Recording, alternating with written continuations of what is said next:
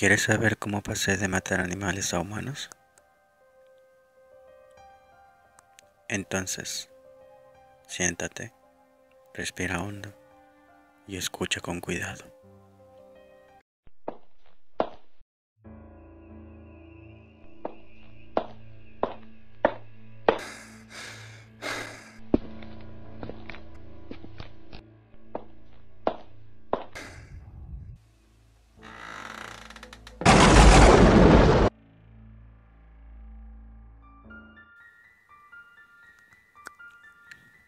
Ganas nunca me faltaron, pero tenía que encontrar un motivo, una justificación, algo que me haga creer que lo que iba a hacer era correcto.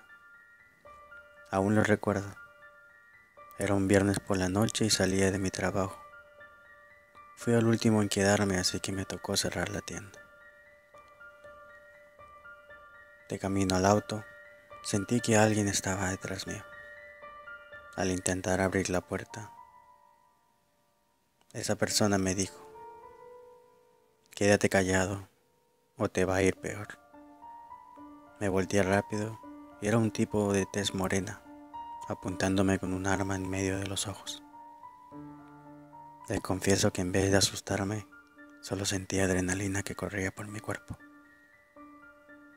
Bajé mi mirada a la del asaltante y vi sus ojos. Lo leí completo. Lo vi asustado. Parece que era su primera vez. Le dije: aquí hay cámaras y ahora mismo te están grabando. De pronto, su mirada cambió y me respondió: ¿tú crees que a mí me importa? Dame las llaves de tu carro ahora. Parecía que ahora sí iba en serio. Eso me gustó más. Con voz sonriente le dije: ¿has matado a alguien alguna vez? Volvió a cambiar su mirada y esta vez sorprendido. Me dijo: ¿qué te importa? Dame tus llaves, mierda, no te lo vuelvo a preguntar, poniendo el arma sobre mi frente. No podrán entender lo que sentí en ese momento. Una sensación orgásmica, por así decirlo. Suspiré un poco y le dije: si quieres usar tu arma, tienes que quitarle el seguro. Retrocedió un poco e intentó sacarle el seguro al arma. Al ver lo que se distrajo, lo agarré por el cuello y le estrellé la cabeza con la ventana de mi auto. Creo que me pasé un poco, ya que la ventana de mi auto explotó en pedazos. Y si hablamos de la cabeza del asaltante, pues qué decir. Pero desgraciadamente, y para su mala suerte, aún estaba con vida. En ese momento mi cabeza empezó a planearlo todo. La bestia dentro de mí se salió del control. Amarré al asaltante y lo subí a mi auto. Segundo, entré a la tienda para borrar el video de seguridad. Yo mismo había diseñado la seguridad en la tienda, así que eso se me hizo fácil. Lo siguiente, limpiar la escena. Una vez hecho todo, me fui a terminar el trabajo. Lo llevé a mi lugar favorito, mi cementerio particular, donde estaban enterradas todas mis víctimas. Cuando lo saqué del auto ya estaba consciente. Me dijo que lo disculpara y que nunca más volvería a verle la cara si lo dejaba ir. No pude contener la risa. Le dije: a veces es mejor pensar dos veces lo que hacemos. Así no cometemos errores y peor si te va a costar la vida. Una vez más hizo su gesto de los ojos. Me dijo: ten piedad, yo solo necesitaba dinero.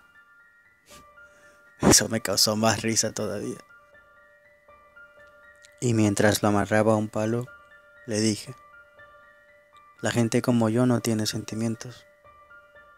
Eso nos hace débiles, ¿entiendes? Lo siguiente que me dijo sonó patético. Ahí les va. Me dijo, yo me crié con mi padre y nunca se responsabilizó por mí. Por eso me volví lo que soy, pero si me dejas ir prometo ser mejor persona. En serio, lo prometo. La risa de la cara se me fue por completo. Lo quedé mirando y le dije, uno es dueño de su vida. Culpar a otro de nuestros errores es de cobardes. Pero tranquilo, ya tendrás tu tiempo de hablar con tu papá en la otra vida. ¿A qué te refieres?, respondió. Pues me encargaré que ustedes se junten. No te preocupes. De nuevo el gestito en los ojos. Esta vez gritó con todas sus fuerzas. Si le haces algo a mi papá, no te lo perdonaré, bla, bla, bla.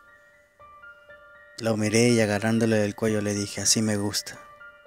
Al menos te irás como un valiente. Le tapé la boca y recogiendo mi bate de béisbol, empecé a recordar todo lo que había hecho. Los animales que había asesinado, la bestia que era y lo que me iba a convertir si hacía esto. Lo miré a los ojos y vi sus lágrimas cayendo.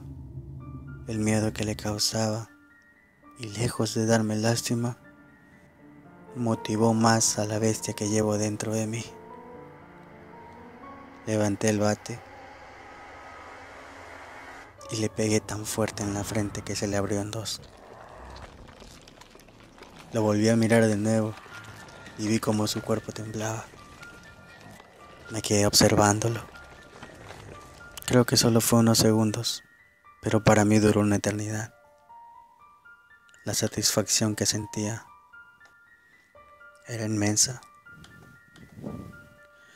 Recordé al terrorista que mató al alcalde y su cara, sus ojos, su sonrisa. Me había convertido en un asesino y me encantaba. Cuando desperté aún temblaba, así que decidí desamarrarlo. Su cuerpo cayó desplomado. La sangre que brotaba de su cabeza era demasiada. Créanlo o no, aún seguía vivo. Creo que el equipo de béisbol que me rechazó tenía razón. No soy bueno para el bate. Así que decidí enterrarlo. Cavé por unas horas y cuando por fin terminé, tiré su cuerpo dentro del hueco. Digamos que lo enterré vivo. Una lacra menos. ¿Qué importa?